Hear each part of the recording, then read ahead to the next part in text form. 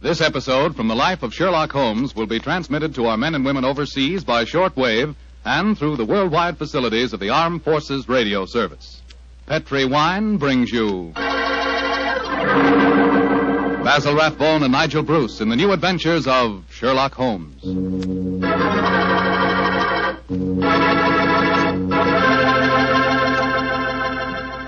The Petri family, the family that took time to bring you good wine, invite you to listen to Dr. Watson tell us about an exciting adventure he shared with his old friend, that master detective Sherlock Holmes. And say, while you're getting comfortable, I'd like to tell you about an old American custom. The custom of serving a glass of sherry wine before dinner. Petri, California sherry. You know, Petri sherry is to a good meal what the overture is to a good musical comedy or an opera. Before you sit down to the dinner table, just pour yourself a little glass of Petri sherry and sip it slowly. Look at that beautiful amber color. Smell the fragrance of those sun-ripened grapes. And taste that fine sherry flavor. You'll agree with me, I'm sure, that Petri sherry is the best beginning a good meal ever had.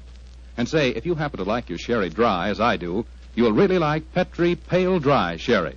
Believe me, you can't go wrong with any wine that bears the name Petri, the proudest name in the history of American wines.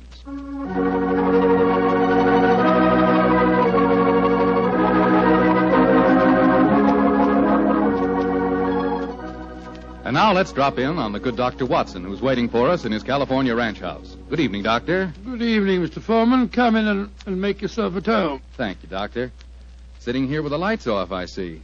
Have you been getting yourself in the mood for tonight's Sherlock Holmes story? No, my boy, I was watching the sunset. It's quite beautiful tonight. Aye, Doctor, the sun set over an hour ago. Yes, I know that, young fellow, my lad. I know that. But at my age, a fellow's entitled to take a little snooze after dinner, isn't he? Of course he is, Doctor. And now that we've settled that, how about tonight's story?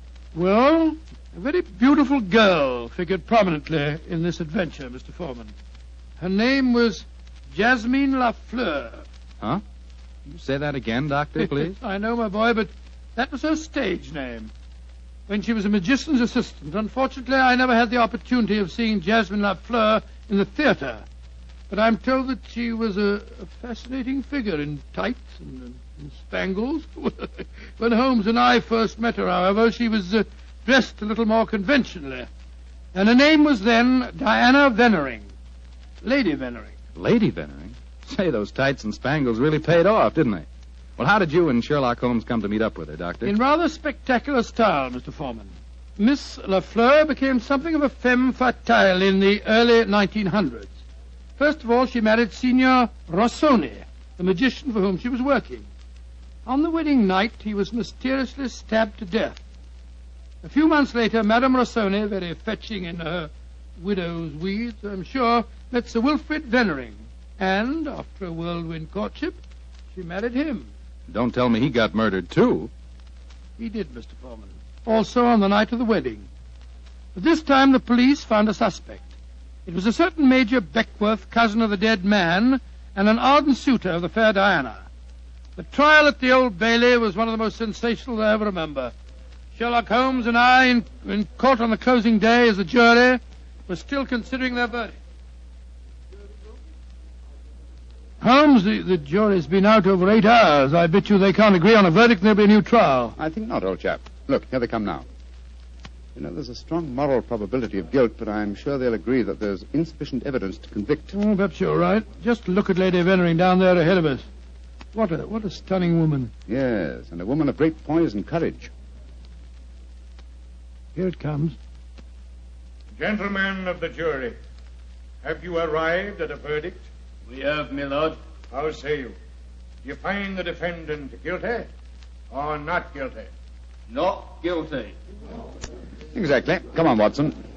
Let's get a breath of fresh air. Well, I was wondering perhaps if we shouldn't go over and congratulate Lady Vennering. On what? The fact that our husband's murderer has not been found? Oh, I suppose you're right.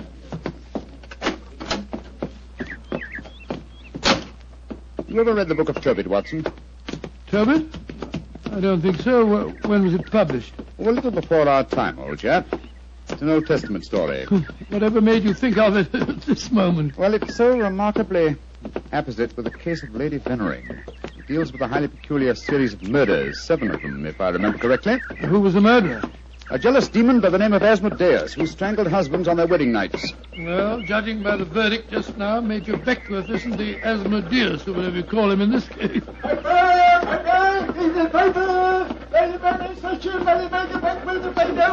you are, boy. Here, give me a paper. Thank you, Governor. Thank you. The paper! Well, Holmes, what does it say? Oh. Wait a minute. Here we are. Listen to this. Lady Veneering, widow of the murdered man, says that she will marry the suspect. Lady Veneering told newspaper reporters this afternoon that if Major Beckworth is acquitted, she will marry him before the year is out. Oh, upon my soul, Holmes, there's a positive sparkle in your eye as you read about her. I must admit the lady fascinates me, old chap. I hope before she becomes involved in any further tragedies that we may have the opportunity of meeting her, and something tells me that we will.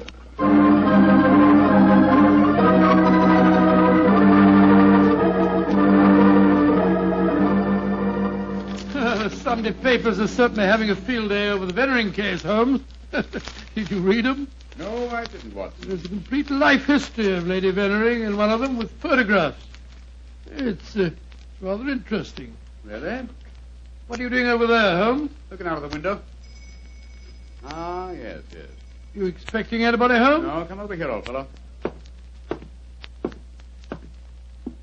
Oh, it's a clergyman. Yes, a very agitated one. Look at the way he's pacing up and down, and looking up at our window, too. By Jove. What eyes. Yes, there's a fanatical look about him, which suggests either the martyr at the stake or the inquisitor lighting the faggots. Mrs. Hudson's letting him in now. Well, I'll be interested to know what he's come to us about. I can hear footsteps on the stairs here. I'll go and have a look. How do you do, sir? Come along in, won't you? It's all right, thank you, Mrs. Hudson. You're Mr. Sherlock Holmes? I am, sir, and this is my colleague, Dr. Watson. My name is Whalen, the Reverend Arthur Whalen. How do you do, How sir? do you do, sir? Sit down, won't you, and tell me what I can do for you. Thank you. Mr. Holmes, this is a very difficult subject to broach. In fact, it's only after intense personal conflict that I've been able to force myself to come to you. May I ask you, are you familiar with the Book of Tobit? Book of Tobit? Good gracious me. You were talking about that yesterday, Holmes. I see that you've come to consult me about the Veneering case. But that's amazing. How did you know? Has Lady Veneering been in touch with you? No, sir, but I'm familiar with the Book of Tobit, and Lady Venering's case closely resembles that of the woman Sarah in the Old Testament story. More closely than you realize, Mr. Holmes. Did you know that before each one of Lady Venering's husbands was killed, they received a threatening note? Yes, I recall that from the trial. Signed in some sort of gibberish, weren't they, sir? No, Doctor. Yesterday I was permitted for the first time to examine one of these notes. The apparent gibberish was in reality ancient Hebrew writing. Indeed. Were you able to translate it? Yes, Mr. Holmes. In effect, it said, if you go through with this marriage, your hours are numbered. And it was signed Asmodeus. Oh. The name of the jealous demon who strangled husbands in the Book of Tobit. Exactly. Just why have you come to me, sir? I want you to talk to Diana, to Lady Veneering, to tell her she must not go through with this new marriage. Murder is stalking her, Mr. Holmes. I have argued with her, prayed with her, implored her to realize her danger. But she is adamant. I'm afraid I should feel extremely presumptuous in giving her my advice. No, Mr. Holmes. I have prepared the way for you. You could, I'm sure, make her realize her danger. And she's willing to see me, you say? Willing and anxious. Oh, very well. But I'd like to ask you a few questions first. Anything, Mr. Holmes. What is your interest in her? She's a member of my flock. She needs my guidance. Nothing further? No, Mr. Holmes. By the way, I believe that you performed the marriage ceremony at both of her previous weddings. Yes?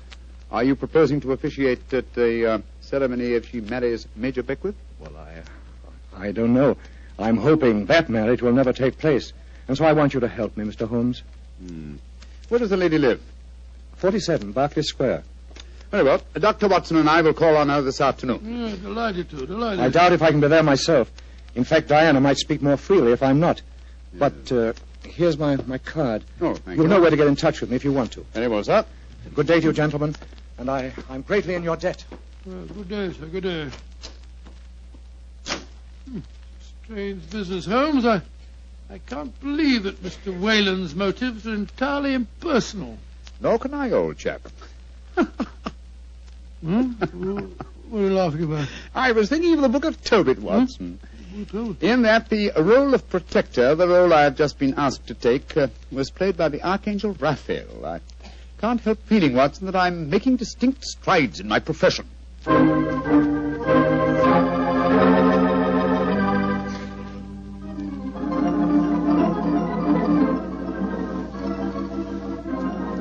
Mr. Sherlock Holmes. I'm so glad to meet you. How do you do, Lady Vennering? May I introduce my old friend, Dr. Watson? How are you, Dr. Watson? I'm awfully glad to meet you, Lady Vennering. Let's sit down, shall we? You're just in time for tea. Thank you. You know why we're here, of course. Oh, naturally. Mr. Whalen came round here as soon as he'd left you. You're to persuade me to look after my mortal affairs, while he takes care of my immortal ones. Isn't that it? He takes care of well, that's charmingly put, Lady Vennering. Charming. He takes care of... May I say, Mr. Holmes, that I'm flattered that a man of your eminence should be sufficiently interested to bother about me. You underestimate your own importance, Lady Vennering. Though I may mention that if your problem had been as simple as Mr. Whalen made it out to be, I might have been otherwise engaged. You're being very frank and a little mysterious. Are you suggesting that Mr. Whalen didn't tell you everything? I am. And I hope you will be more candid with me. Sherlock Holmes, I like you. You're most refreshing. Milk and sugar in your tea? Just milk, thank you. Here you are. How about you, Dr. Watson? Oh, just the same way, please. Thank you, my dear. And now, Mr. Holmes, perhaps you'll tell me why you think that you haven't been told everything. Before I answer that, Lady Vennering, I wonder if I might ask you some questions. But of course. Anything. When your first husband, Signor Rossoni, was killed, did the police find any suspects? Yes, one. Ferdinand Gautier, a young man who had been an assistant in our Magician's Act. A stupid, good-looking boy who thought he was in love with me. But of course Inspector Lestrade had to release him. There was no evidence. Inspector Lestrade, well, you can bet that if he arrested him, the boy was innocent. A warning note was found among your husband's effects, wasn't it? Yes, and it was signed in Hebrew with the name Asmodeus. But perhaps you're not familiar with the Book of Tobit. Oh, yes, sir, I am. I'm familiar with it, Lady Vennering. How did you know then that the Hebrew letters signified that name? Mr. Whalen translated them for me. Oh, I see. And also read me the Book of Tobit. He's always been particularly fond of that book.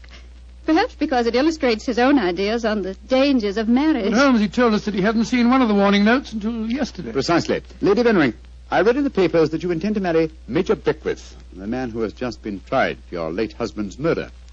Yes, Mr. Holmes. When are you going to marry him, may I ask? When it pleases me. Doesn't it occur to you that a great deal of comment will be caused? Also that Major Beckwith's life is in obvious danger? Of course it occurs to me, my dear man. But because of 2 tragic marriages, am I to spend the rest of my life alone? As Mr. Whalen would have me do? I'm young, alive. Peter, what are you doing here? I just arrived back in England today, Diana. What's this I read about you marrying Beckwith? Peter, I have guests. Mr. Sherlock Holmes and Dr. Watson. This is Peter McComas, one of our most promising young painters. Diana, tell me it isn't true. When I left England, you loved me, and I you. I come back, and what do I find? You're planning to marry Beckwith. Well, I won't stand for it. If you think you can throw me over like some silly boy, you're very much mistaken. I can tell things, you know. I can tell lots of things. Get out of here, Peter. Get out. Diana. And don't come back until you've learned manners and discretion. But Diana... Get out!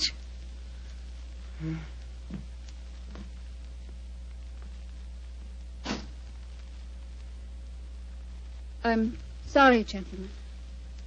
Were there any more questions you wanted to ask me, Mr. Holmes?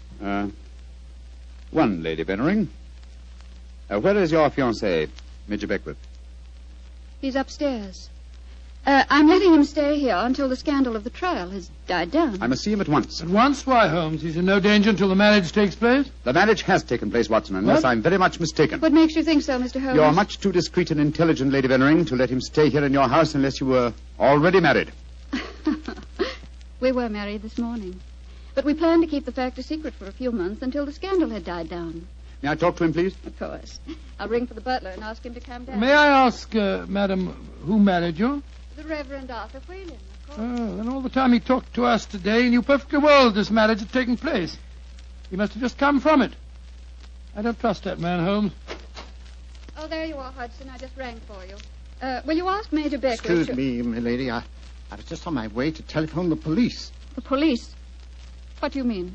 It's Major Beckwith, milady. He's been stabbed to death in his bath. Mr. Beckwith murdered, too. Hodgson, I'll telephone the police. By now, I'm rather well acquainted with Inspector Lestrade. Excuse me, gentlemen. What a dreadful business, Holmes. Your third husband murdered on his wedding day. But what a woman, Watson. She's superb, magnificent. What on earth do you mean, Holmes? What courage. What unconquerable spirit in the face of a fresh tragedy. Watson, she fascinates me. I haven't seen such a splendid female since we solved that case for the King of Bohemia.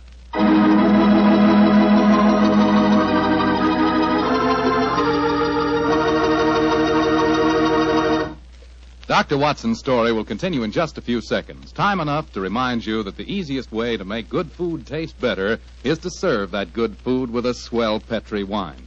And there are two Petri wines in particular just made to go with food. Petri California Sauterne, a delicate white wine with a subtle flavor that's perfect with chicken and fish. And Petri California Burgundy, a hearty, rich red wine that's out of this world with any meat or meat dish. So if you want to know just how good a cook you are, serve your good food with Petri wine made to go with it. A Petri Burgundy or a Petri Sauterne. Two swell Petri mealtime wines.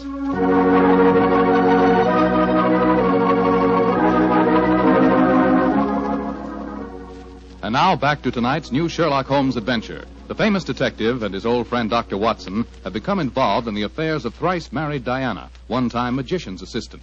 Each of her husbands has been mysteriously murdered on his wedding day, the latest murder occurring on the same day that Sherlock Holmes and Dr. Watson are brought into the case. As we rejoin our story, it's a month later, and for some obscure reason, Sherlock Holmes seems to have lost interest in the case, though not in the beautiful Diana. Mr. Holmes.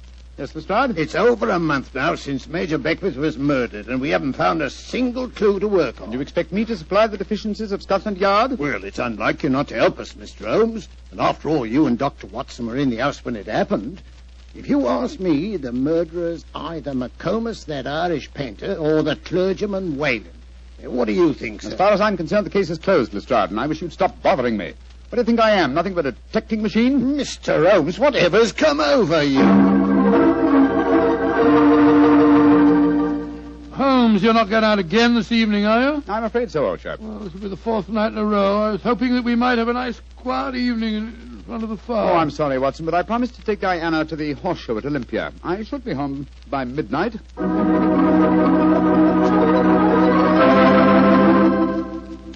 Mr. Holmes. Yes, Mr. Whalen? You're seeing altogether too much of Diana. She seems to be completely under your spell. But you introduced me to her in the first place, with the request that I keep an eye on her. I made a great mistake. As her spiritual protector, I'm afraid I must ask you to stop seeing her. I'm afraid I must ask you, sir, to mind your own business.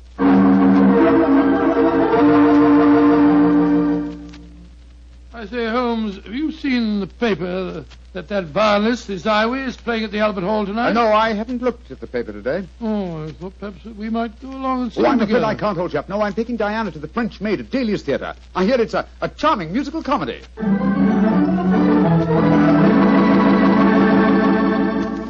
Look here, Holmes. We've been friends for a good many years now. Very true, old fellow. And I think I'm entitled to speak to you straight from the shoulder. Of course you are, Watson. Very well, then. This Diana Beckwith. Oh. Yes, it's your own business, I suppose, but I can't bear to see her making such a fool of you. You've neglected your work entirely since you met her. You get about as though you're a young fellow of 20. What's come over you, Holmes? Stop pacing about, old chap, will you, and sit down. In fact, it might be a good idea if you fortified yourself with a nip of brandy from the Tantalus there. What I'm about to tell you may be something of a shock. Watson, Diana and I are getting married tomorrow. What did you say, Holmes? I'm getting married tomorrow. But, you're insane. Oh, that's not very flattering, Watson. Anyway, I don't see why you should be so surprised. You yourself married and left Baker Street once, didn't you? For you, Holmes, a confirmed woman Oh, hater. no, my dear Watson. No, indeed, no. You will remember in our adventure that you titled A Scandal in Bohemia, I met a lady that I have often referred to as the woman. You mean Irene Adler, but she was a criminal. Exactly, and yet Diana has the same magnificent characteristics. keen intelligence, courage, and unconquerable spirit. But Holmes, 3 of her husbands murdered on their wedding nights. You're proposing to be the 4th. Oh, rubbish, my dear fellow. Because tragedy has attended her previous marriages, is she to go through life alone? Holmes, you really mean it, don't you? Of course I do. I think I will have a nip of brandy. Oh, don't take it so badly, old fellow. We'll continue to see a lot of each other. Diana's very fond of you, you know. Oh, well, I'm glad. Who's going to perform the ceremony? Not the Reverend Mr. Whalen? Oh, no. We decided, in view of Diana's previous marriages, that he might prove to be a trifle, unlucky. A clergyman named Vernet will officiate. Whalen, of course, insists on being present just the same. What time is the wedding tomorrow? 2 o'clock, old fellow. Oh, I should have mentioned this before. I hope your cutaway coat and top hat are in a good state of preservation. You'll be a pretty prominent figure at the ceremony, you know. You mean that... Well, I mean that if Sherlock Holmes gets married, who else can be his best man but his old friend, Dr. Watson? It's elementary, my dear fellow, elementary.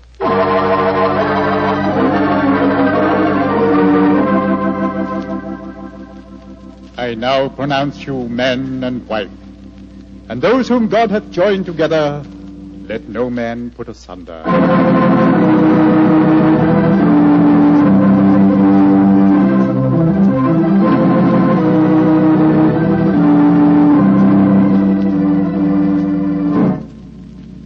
Diana, I'm going to claim the privilege of the best man and give you a kiss. Of course you shall, Doctor. Joe Holmes, you're a devilish lucky fellow. Of course I am, old chap. Sherlock, I'm going upstairs to change my dress now. Very well, Diana. I'll be up shortly. I'll see you later, Dr. Watson. Very well, Mrs. Holmes. Holmes, I never thought I'd live to say that.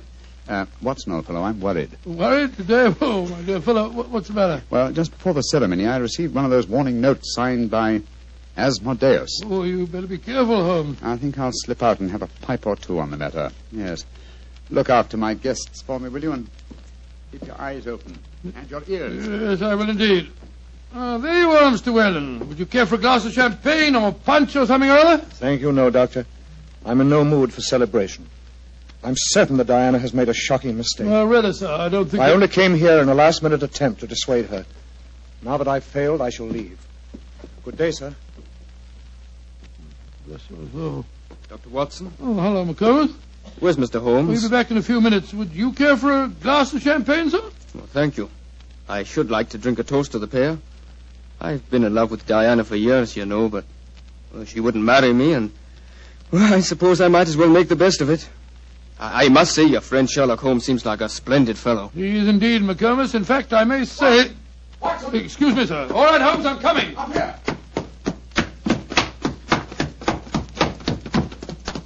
What else the matter, Holmes? Follow me, lock the door behind you. Allow me to introduce you to the demon Asmodeus, Watson. Unfortunately, at the moment, she's in a faint. Good Lord. It's Diana. Exactly. Always an impetuous woman, she made the mistake of trying to stab me with that knife. So I bent over to strap up a suitcase. She didn't allow for the wall mirror in which I was watching her. You mean you suspected her all along? Of course I did, old fellow. The problem was to find the proof. I first suspected her when I knew that she had been a magician's assistant. The key to the profession of magic is misdirection, and these murders have been a perfect example of misdirection of motive. How do you mean, Holmes? Well, by creating Asmodeus, thanks to the well-meaning stories of the Reverend Mr. Whalen, from whose theological libraries she must have copied the Hebrew signature, she focused the murders on jealousy, concealing the fact that the one person with a perfect motive was herself, the widow who was to inherit. Oh, why hasn't she been caught before? Because she was clever, devilishly clever. She left no clues except an indirect one that I had once spotted, that the likeliest person to be able to approach a bridegroom unsuspected and stab him is his bride. And now I wish you'd see if you can revive her, old fellow. When the police get here, I should like Mrs. Holmes to be in full possession of all her faculties.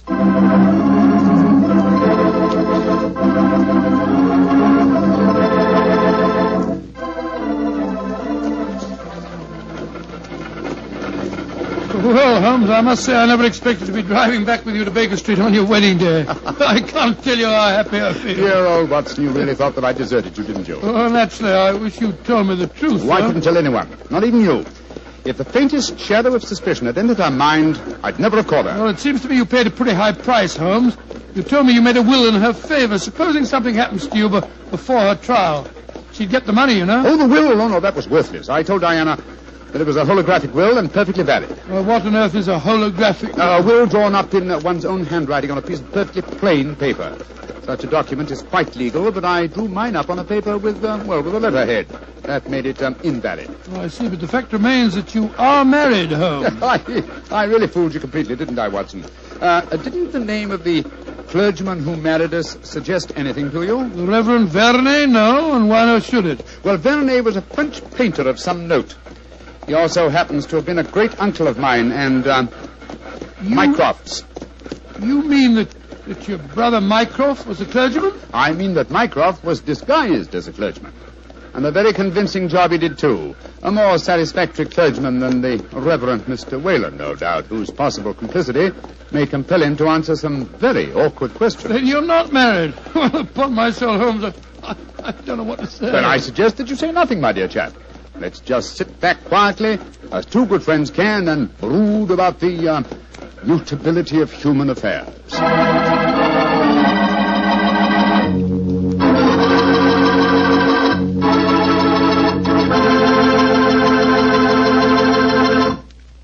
Well, Doctor, tonight's adventure was really a little extraordinary, to say the least. Holmes sure had a narrow escape. Doubly narrow, Mr. Foreman, doubly narrow. He not only escaped the jaws of death, but he also escaped the clutches of matrimony.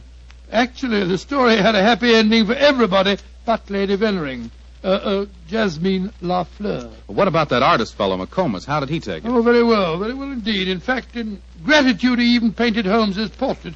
Not exactly a good likeness, though. One of those modern artists who paints as impressions of a person, but rather than a portrait. What do you mean? Well, now, let me see. If he were to paint his impression of you, you'd probably end up by looking like a bottle of Petri wine in a sports jacket. Go ahead, Doctor. You can tease me all you want to, but I'll still rave about Petri wine. And why not? The facts bear me out that Petri wine most certainly is good wine. After all, the Petri family knows all there is to know about the art of turning plump, sun-ripened grapes into fragrant, delicious wine. That's because they've been making wine for generations, ever since they started the Petri business way back in the 1800s. And because the making of Petri wine is a family affair, the family has been able to hand down from father to son, all their skill and knowledge and experience. And believe me, that adds up to plenty. So no matter what type of wine you prefer, one to serve with meals or a wine for any special occasion, choose one of the fine Petri wines. You can't miss, because Petri took time to bring you good wine. And now, Dr. Watson, what story do you have lined up for us next week? Well, now, let me see, Mr. Foreman. I'm going to tell you about a strange adventure that began by my taking a wild cab ride through the moonlit streets of London, and ended with Holmes and me being trapped in a luxuriously furnished cellar below a furniture warehouse down by the waterfront.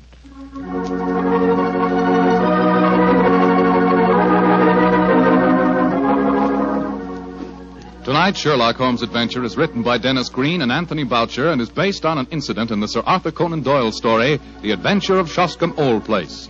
Mr. Rathbone appears through the courtesy of Metro-Goldwyn-Mayer and Mr. Bruce through the courtesy of Universal Pictures, where they are now starring in the Sherlock Holmes series. The Petri Wine Company of San Francisco, California, invites you to tune in again next week, same time, same station. Oh, the Petri family took the time to bring you such good wine. So when you eat and when you cook, remember Petri wine. To make good food taste better, remember... Petri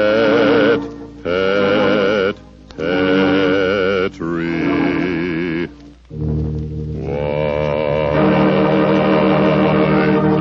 This is Bill Foreman saying goodnight for the Petri family. Sherlock Holmes comes to you from our Hollywood studios. This is the Mutual Broadcasting System.